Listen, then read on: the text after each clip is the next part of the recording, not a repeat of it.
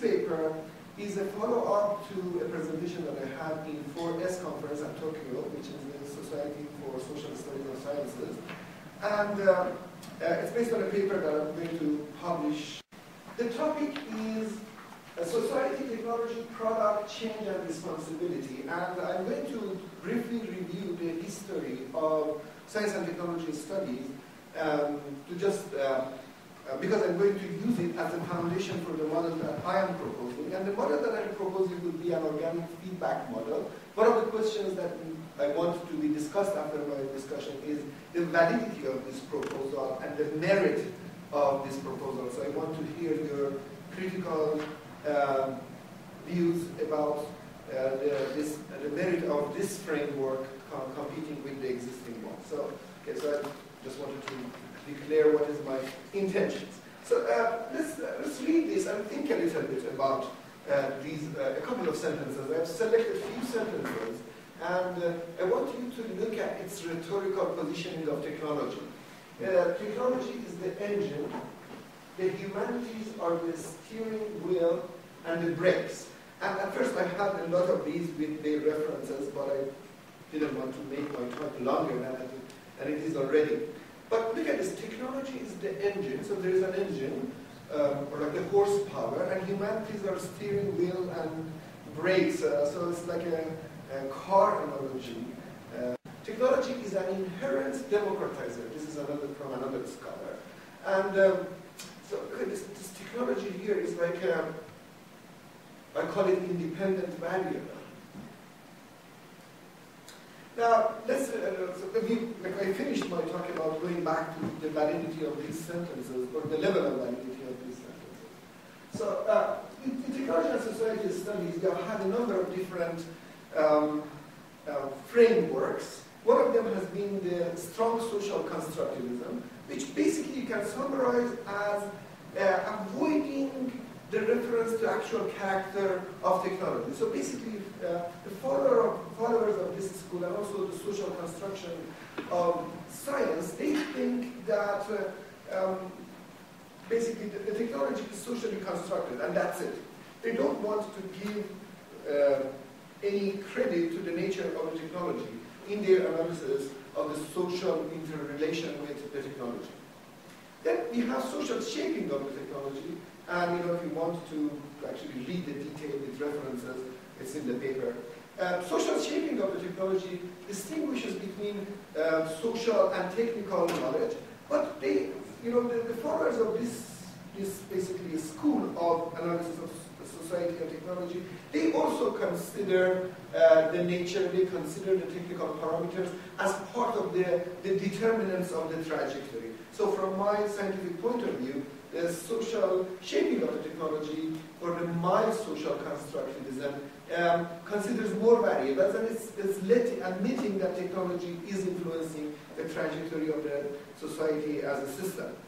And then, after these two movements became criticized and discussed, then actor network theory, that some of you may be familiar with, actor network theory says, okay, let's consider a symmetry between the technologies and human actors, and human and non-human actors that are part of the society. So they are close to mild social constructivism. They say, okay, society involves people, and also it involves technologies, and these technologies are also influencing the trajectory of people. And you're familiar with that famous paper that Latour wrote about the door closer, how it changes the behavior of the people. It's just a literature that lets the technology to be like what Latour calls symmetrical and Law calls more symmetrical, generalized symmetry, to consider both human and non-human actors as active members of the analysis. And like I learned from, you'll see that I have learned from all of these things, and the things that we are learning is that technology and society are in an interrelationship. Now, what is exactly the role of technology? So all of these things are not my contribution, the references are in the paper. Technology has enabled the society to move from a situation where 80% of people were involved in agriculture to a society that about 10% of the people are involved in agriculture. that's the fact that Daniel Bell has mentioned, Castells has mentioned it, Benger has mentioned it in his book. And they're saying that, okay, that's for sure is something that technology has done for us. So ignoring the technology as a variable is not. So basically, accepting the role for technology in the trajectory of society is against the strong social constructivist approach. But we see this kind of technology determining roles. Now, what are the social consequences of the technology exactly? So, is there any study that tells us exactly how technology influences the society? How technology, for example, changes, the proportion of the people who are working in agriculture, for example. And the first attempt to include technology in the analysis of the social trajectory is by Marx. Marx argues that people do not establish their conditions of life, and actually he says that status depends on the material condition necessary for mode of production. So, although it sounds very technological determinist way of saying it, but it gives a lot of weight to technology. It says actually it is the technology that determines the structure of the society and the way that the workforce is organized, the mode of production is organized. And there are a lot of other approaches to giving technology some weight. So I just went back to Marx. So when we look at the impact of the current literature about the modern technology and the social change, we see that some writers emphasize the benefit of the technology for society. Some see it as an evil, coercive force that is attacking the social life, and they have a nostalgia of the past when modern technology wasn't there. And some simply consider technology as an enabling factor that gives some possibilities to people for a specific ends. So these are the three genres that we see in the explanations that we have for the relationship between technology and society.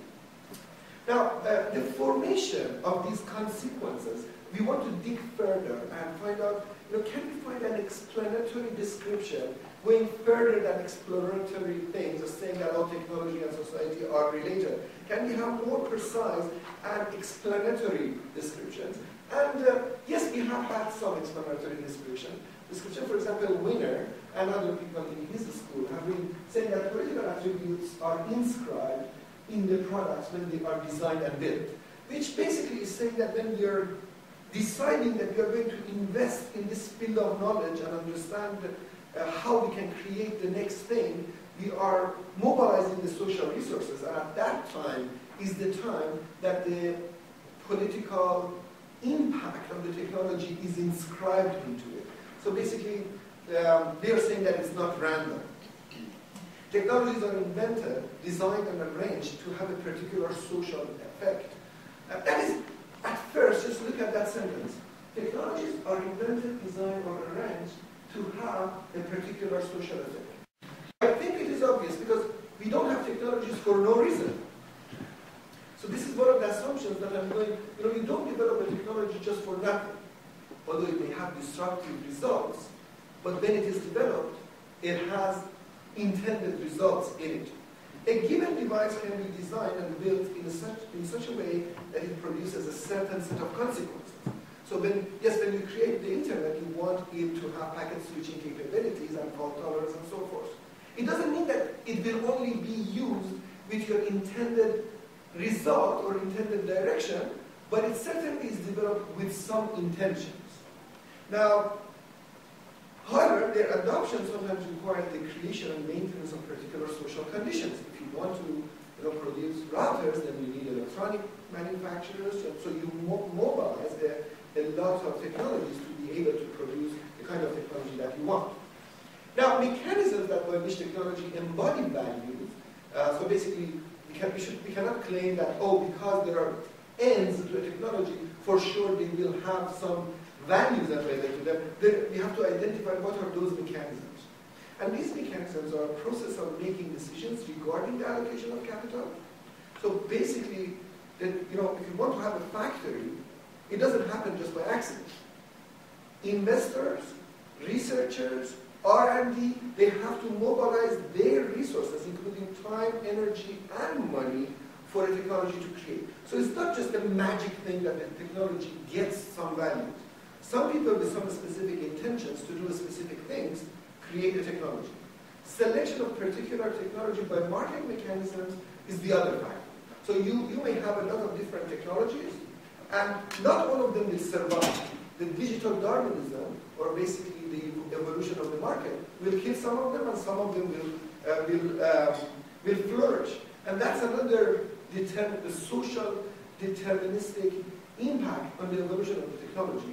Therefore, those technologies that don't produce the values that the society is expecting will automatically be killed. So we have this filter here that influences the result. Many of these decisions are not technological and scientific. And this is, Winner has highlighted, and I want to highlight, that these decisions about what technology we will invest in is not a scientific question. If you spend your money to produce guns, or you spend your money to produce drugs, or produce MRI machines, this is not a scientific question. How you build your MRI machine is a scientific question, but if you will mobilize your resources to produce that specific product, is not a scientific question. And the people who make those decisions are not scientists. Or even if they are scientists, they are not in the role of a scientist when they make that decision. Okay. So there are a lot of other mechanisms that the society embeds its values into them, into its structure, laws for health and for greenness of the environment, and social, basically other laws in the society determine the direction of the society. And once a method of production or method of doing things is widely used, then that becomes the standard, and everybody else must use it. So if you created your own new protocol for internet communication, or inter-network communication, you will be doomed because everybody else is using TCP/IP. So once TCP/IP goes above a threshold of application, then after that, it's not a technical decision. If you prove that your protocol is more efficient than TCP/IP protocol, it's not going to be used because there is a mobilization in the society and a lot of investment in that direction already done. So it's a system with memory. It's not just a system with current status and making decisions based on the scientific values. There may be many solutions when dealing with a problem, and then the choice between these solutions is also a social issue, and technical codes become part of the fabric of the society, the protocols and standards. Now, social researchers, okay, so this was a review of the past. Now, what is my solution? When we look at what has been done in the past, there has been a chase for causes. After the introduction of a product, you will see some changes. Or if you look at the introduction of a product, you always can find a social event before that. Now, if you look at a social event, you always can find an introduction of a product before that. So there's always possible for you in chain of causality to go back, and then you stop at some time. You either stop at the time of introduction of a product, or you stop at the time of introduction, a social event. And by that choice, you are either positioning yourself as a technological determinist or a social constructivist by saying that, oh, I go up to there. But the fact is that this cycle continues forever.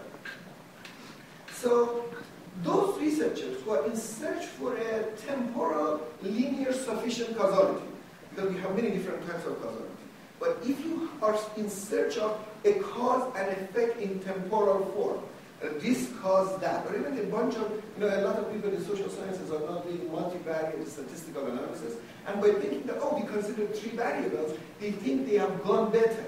But still it is causal. Even if you choose 3 variables and you're saying that these 3 variables are determining that cause, you are still in search of a linear, sufficient, causal, in temporal way. This happened and that happened. But what I'm claiming is that this strategic approach for this specific problem is wrong. We are facing an open organic feedback model. And there are 2 different types of, general types of feedback. When I'm talking with you, when I finish, you will give me a feedback. you are a different system, I as Amir am a different system. The feedback between us is the inter-system feedback. But the feedback between technology, which is something in the mind of a bunch of people in our society, and the society is an organic feedback. It's not an inter-system feedback. So we have to model it properly. And because I have this obsession with precision, I want to define the statements that I'm going to use in the proposed model. Products are the things that we are producing. And unfortunately, in a lot of society and technology studies, product, technology, technique are used interchangeably, and it creates confusion, and it is misleading in the conclusions that people make.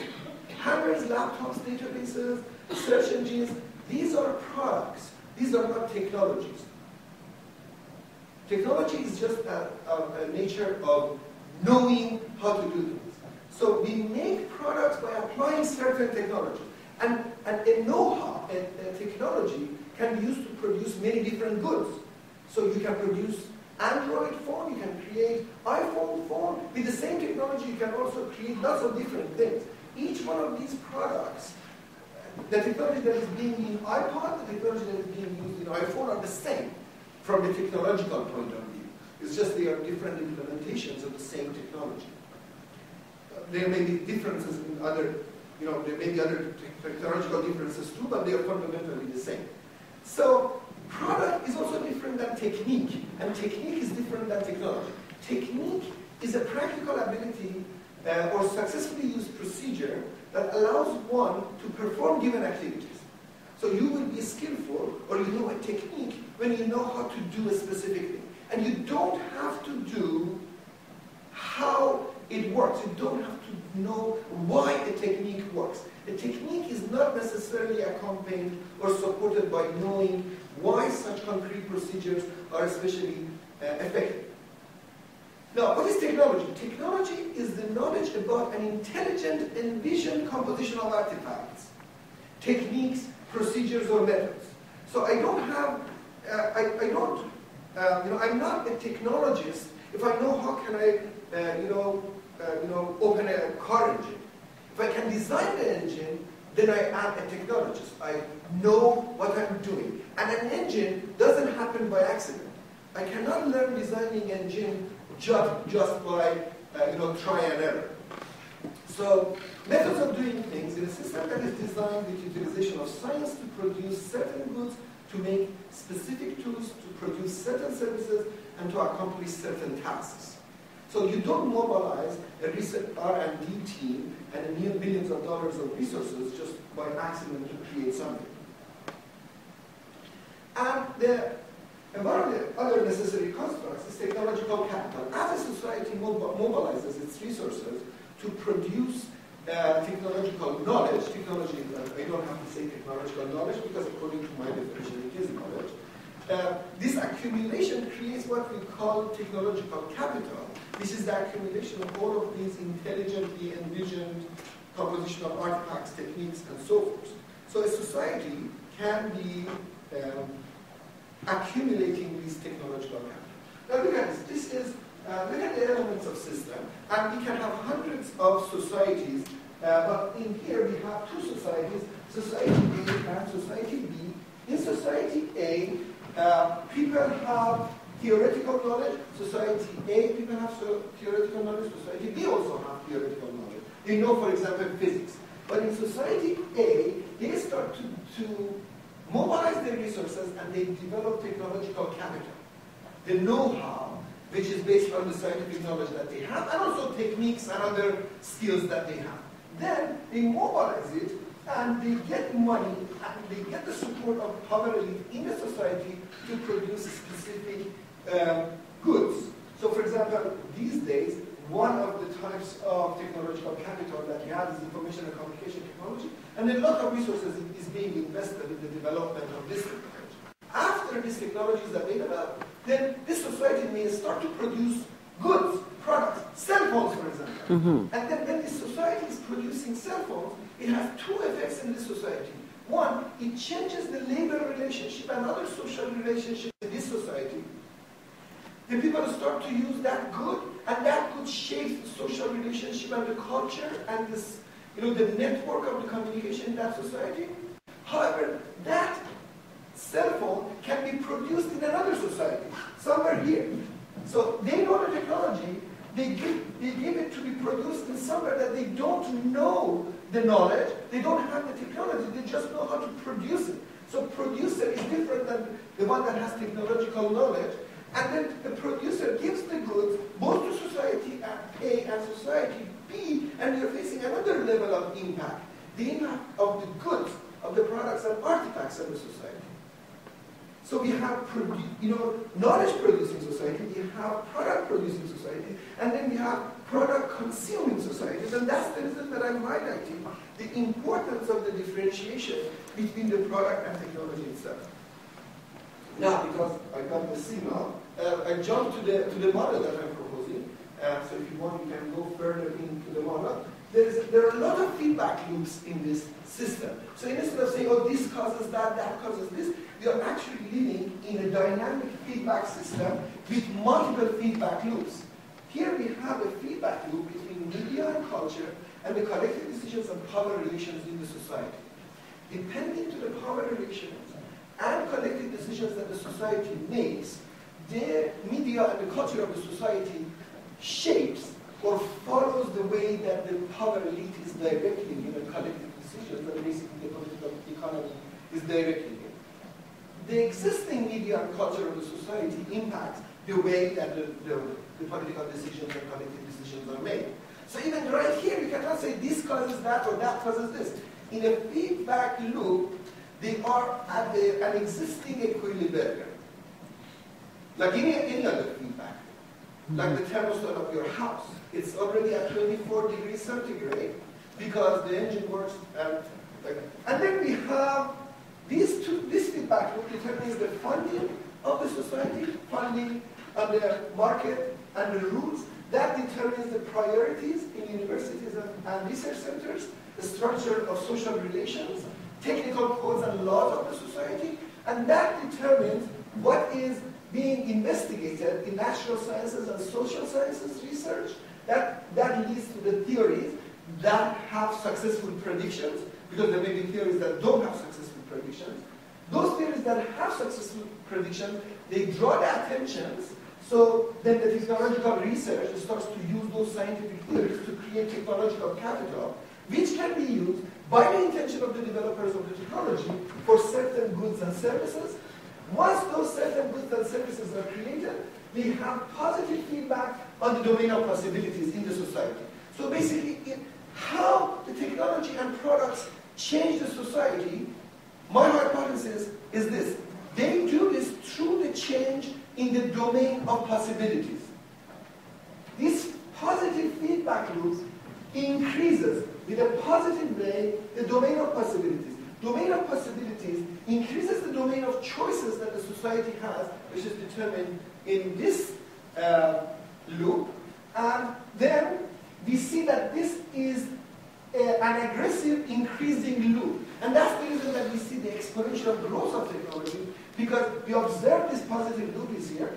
This positive production of goods also affects the domain of possibilities of other societies. And imagine that right above that domain of possibilities of other societies is a similar huge feedback, nested feedback loops in the other society, and their products affects our society through this channel. So just imagine multiple societies, each one, the production of goods and technologies in these societies affects the other society.